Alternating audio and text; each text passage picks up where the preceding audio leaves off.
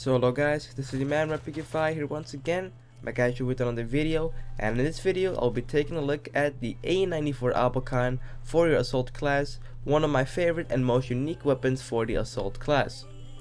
Now if you wish to be taken to the summary part of this video, click on the AN-94 on your screen right now. If not, watch the whole video and you get everything you need to know about the AN-94 Abakan. Before I get into the weapon review, I would like to give one quick shout out to Voidman52 for asking for a shout out in a PM.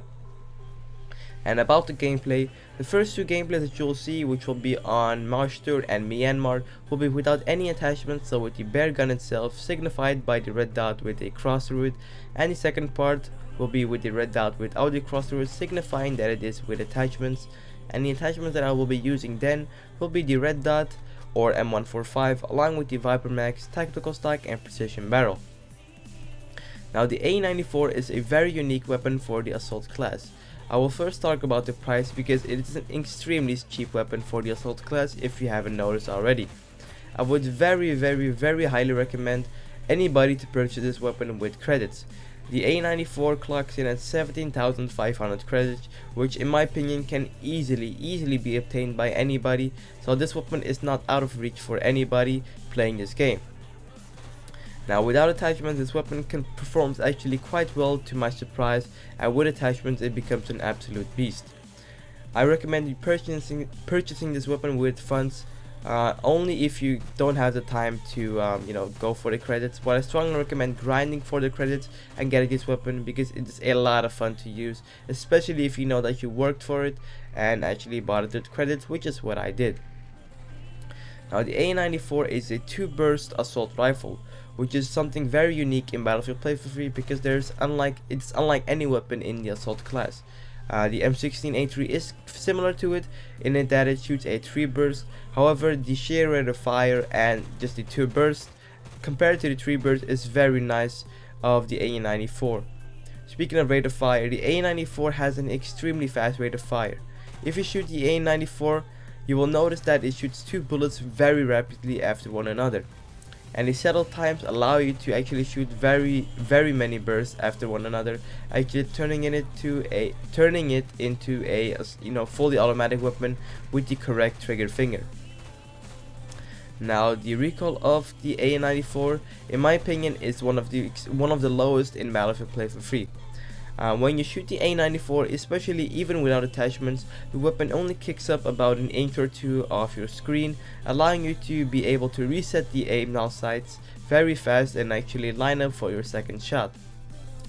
Now one thing where the AN-94 does have quite a bit of a problem, I would say, is in the deviation department. Because it shoots 2 bullets at a time, the first bullet might land exactly where you aimed, but the second bullet will not land exactly in the same spot, especially over longer ranges.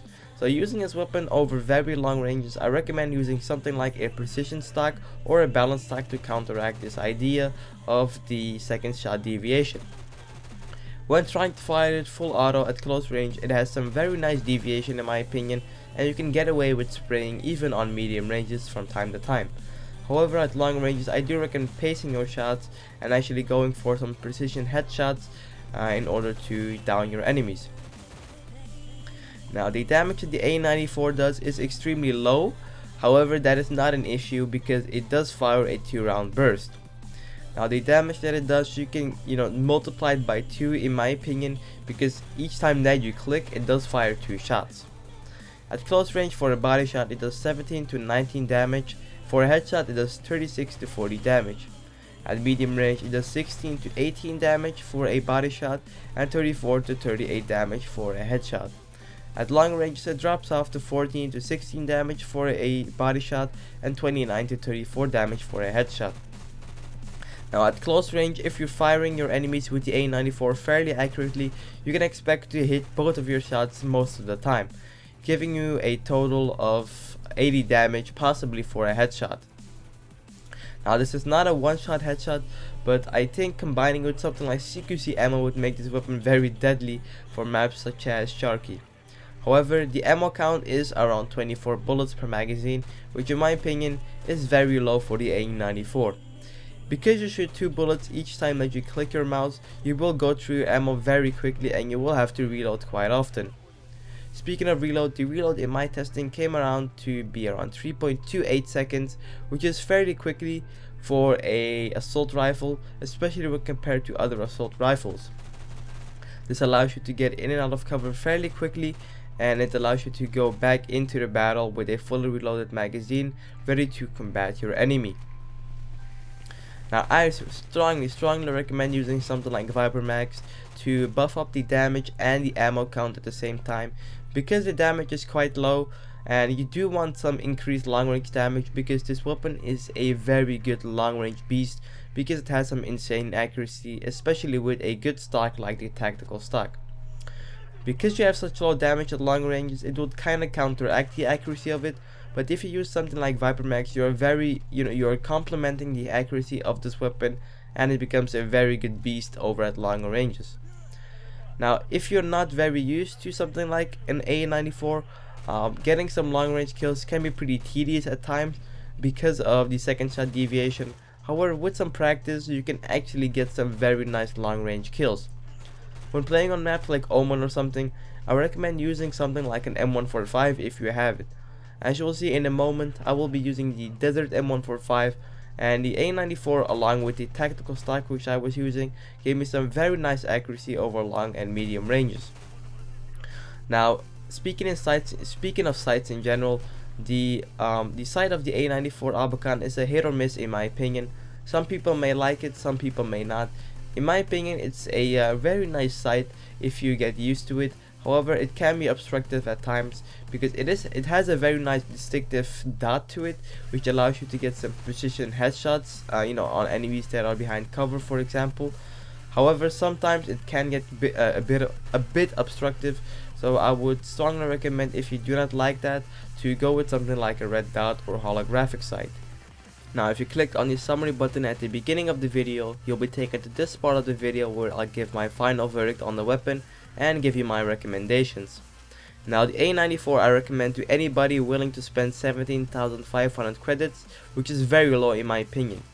The AN-94 is a very unique weapon, clocking it at the very high rate of fire with a unique 2-round burst.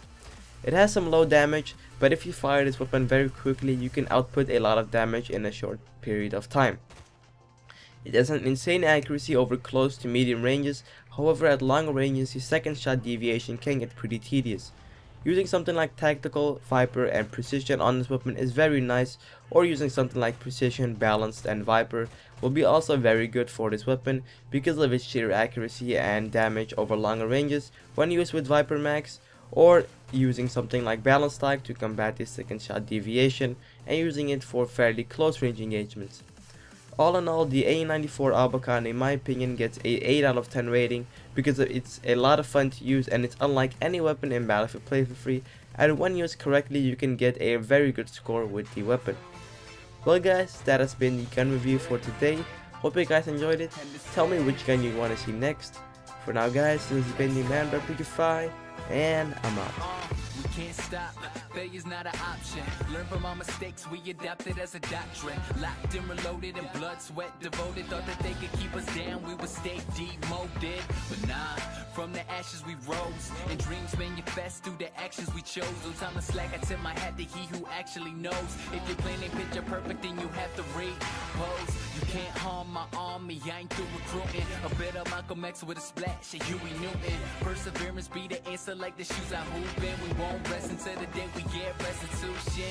They thought they let us fall by the wayside, but we gon' fight into the building, Bayside. Got an aspiration of healing these lacerations, fascinations with fabrication. So tell me as a nation, who you gon' call when you're back against the wall and you got no time to start?